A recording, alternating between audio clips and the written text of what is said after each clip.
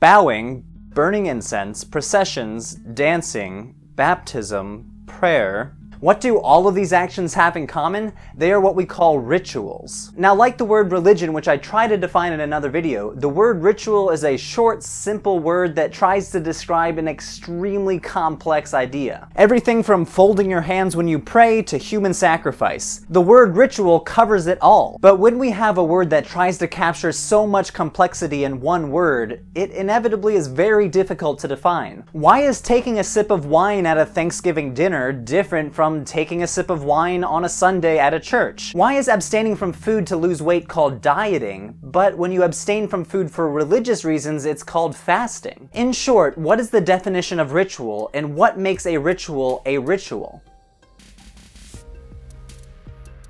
Now, some scholars have tried to offer objective definitions of ritual. In the 1960s, the anthropologist Victor Turner defined ritual as prescribed formal behavior that has reference to beliefs in mystical beings or power. The 1987 edition of the Encyclopedia of Religion defines ritual as those conscious and voluntary, repetitive and stylized symbolic bodily actions that are centered on cosmic structure and or sacred presences. Okay, these definitions are fine, but here is my problem with objective definitions of complex terms like ritual or religion. You can always find exceptions to your definition. Victor Turner has a huge problem with the phrase reference to beliefs in mystical beings or power. Well, a wedding is a ritual whether you believe in God or not, so reference to beliefs in mystical beings just can't be part of our fundamental definition. And by comparison, the definition from the Encyclopedia of Religions just seems to over-define ritual. Rituals are conscious, voluntary, repetitive, stylized, symbolic, bodily, centered on cosmic structure. Sure, a lot of these components do show up in rituals all the time, but with such a broad category, with so many criteria, is this category really helpful anymore? Does it really get to the crux of what ritual really is? Well, I would say no. I would say this definition misses the point entirely. To get to the best definition of ritual, we should stop focusing on the objective components of rituals, like their formality, their repetition, their symbolism, because these components so often change depending on your culture and depending on the ritual itself. We should instead focus on the fundamental purpose of ritual. What does ritual do? Well, here is where the scholar Jonathan Z. Smith swoops in and saves the day. J.Z. Smith says ritual is above all an assertion of difference. In other words, ritual is a bodily strategy of acting in the world that differentiates certain actions from other actions, making some actions more important or powerful than others. Catherine Bell, who was one of the greatest ritual theorists of all time, explained it best when she said, at a basic level, ritualization is the production of this differentiation.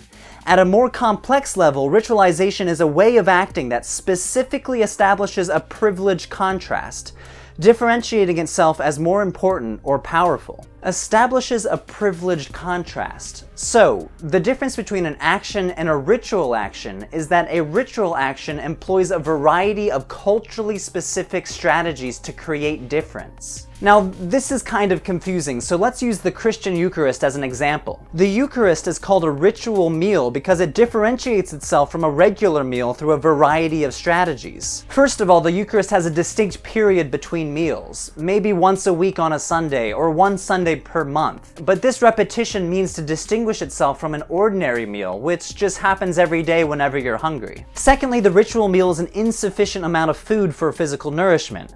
What meal only consists of a little bit of bread and a sip of wine? This is different from an ordinary meal. This is special. Other strategies of differentiation might include the facilitation of the meal by an authority figure like a priest, the creation and use of sacred space like in a church. But Catherine Bell's point is that ritual is defined by its purpose to differentiate or distinguish from the ordinary, and not defined by the specific strategies that rituals deploy to try to accomplish this purpose. The formality, the repetition, the symbolism, these are all strategies that rituals frequently employ, but they are not universal objective components to all rituals. The Eucharist could have employed different strategies. Maybe the Eucharist could only be eaten once in your life, or maybe it could have been too much food instead of too little food for nourishment. The point is that these are culturally specific strategies that are not universal to all rituals. Rituals are defined by their assertion of difference. So what? Why is this definition better than, say, the definition from the encyclopedia that I mentioned earlier? It's because this definition, that ritual is an assertion of difference from the ordinary,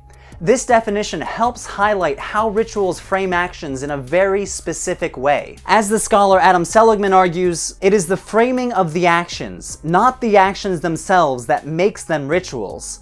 Thus, both partaking of the Eucharist and shaking hands can be understood as actions that are framed ritualistically. So, working with this definition, we can see that ritual is a certain way of acting.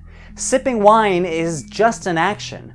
But when we frame that action in a very specific place, like a church, and we frame that action on a very specific period, like every Sunday, suddenly this action becomes a ritual action. We have employed certain culturally specific strategies to distinguish this ritual meal from an ordinary meal. Thus, we can view ritual as an assertion of difference.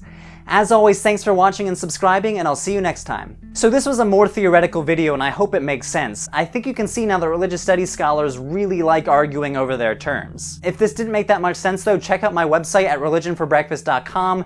I have a bibliography and a few extra thoughts which hopefully will try to clear up this definition of what ritual is. And again, a special shout out to our patrons on Patreon. Because of you guys, Religion for Breakfast can continue to exist and continue to put out videos on religious studies. If you'd like to become a patron yourself, check out patreon.com/religionforbreakfast and make a monthly contribution. This will help go to the ongoing costs of keeping this video blog going. And again, thank you so much, and I'll see you next time.